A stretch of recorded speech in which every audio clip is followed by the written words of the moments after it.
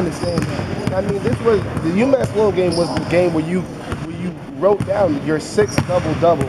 What was that kind of your ambition to want to play better out here tonight? My ambition is always to play better, but I mean, more than anything, I want to do it as a team. We come together a lot, and I think this game proved it. Well, I mean, as a team, let's talk about the team for a minute. As a team, you guys always come in here with a positive attitude, and you also leave on a good note. You guys started off a little slow in the first two games. You guys came back. The last game didn't go for you guys as well as planned because the stars you guys thought you had it. So what was the? So obviously the mindset is to just come into the final game and just take over. But you of course, you just came in and you put the team on your back and you ran with it. So basically, what I'm trying to say is, I'm sorry, I'm all lost up for words, because that was a great game.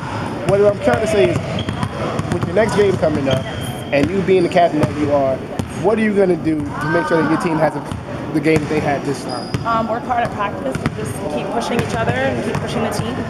Natasha, it's always great to hear from you. Congratulations on the win, and we will